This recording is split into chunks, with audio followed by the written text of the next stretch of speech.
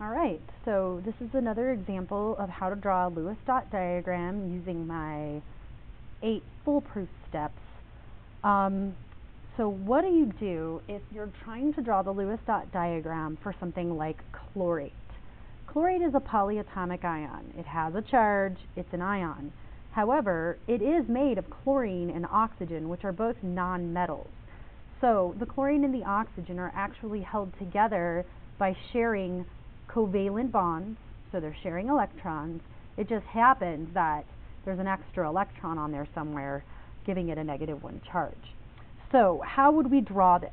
The same way we draw all of our other Lewis dot diagrams. So step number 1. As you recall, you're going to add up the total number of valence electrons that each atom will contribute to the compound. Chlorine has a total of 7 valence electrons. Oxygens each have 6 valence electrons, and you'll notice there's 3 oxygens. So 6 times 3 is 18 from the oxygens. And then you need to remember that this -1 charge right here, that -1 in charge says that there's an extra electron. It's got 1 more electron than it should have. So we need to add an extra electron because of that -1 charge. So if we add it up, we've got 7, so our total is 7 plus 18 plus that 1 from our -1 charge. So we're adding plus 1 extra electron. So we're going to add that 1 electron to our total. What we end up with is 26 valence electrons total.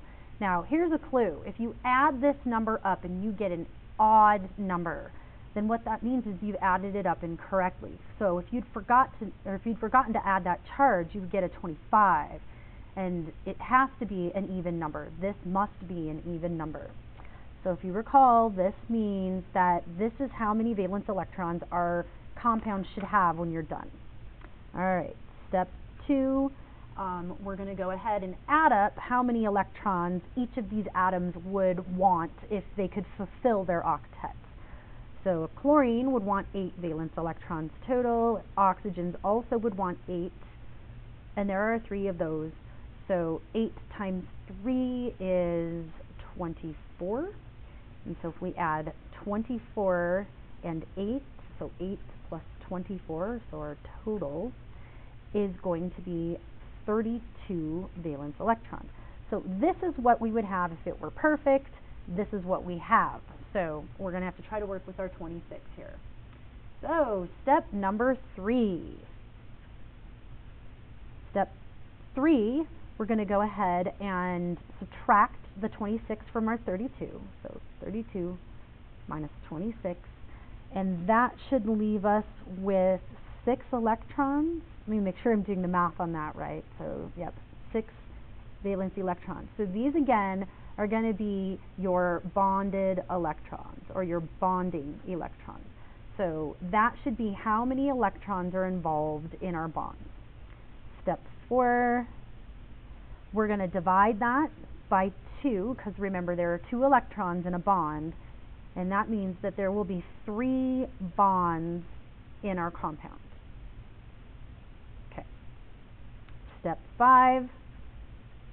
So I'm going to combine steps 5, 6, 7, and 8. So steps 5 through 8, we're going to do it all at once.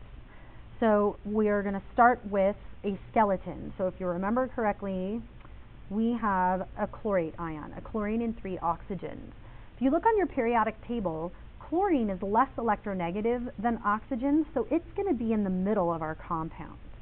And then we're going to just surround it with our oxygen. So I'll put 1 here and 1 here, and you can put 1 up here or 1 down here. It's really just up to how you like it. And we're going to look back up here and remember there are going to be 3 bonds, so we'll put 1 between each atom and that central atom, our chlorine. And then again, remembering from step number 1, we calculated or figured out that there is going to be 26 total valence electrons on our compound. And so far with the bonds, we've placed 2, 4, 6. So we need 26 valence electrons. We've already put 6 with the bonds. So that means we need to add 20 valence electrons. So we're going to go ahead and add them in pairs around our atoms so that each one ends up with 8. So our chlorine already has 6, so we'll add 2 to chlorine. And then we're going to add 2 to this oxygen, 2 more here, here, here, here, here, here, here, and here.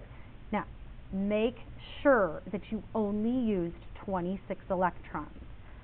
So I'm going to double check. I'm going to count 2, 4, 6, 8, 10, 12, 14, 16, 18, 20, 22, 24, 26. So I only used what I had, our 26 electrons. 6 of them were involved in bonds, just like we said they should be, 3 bonds.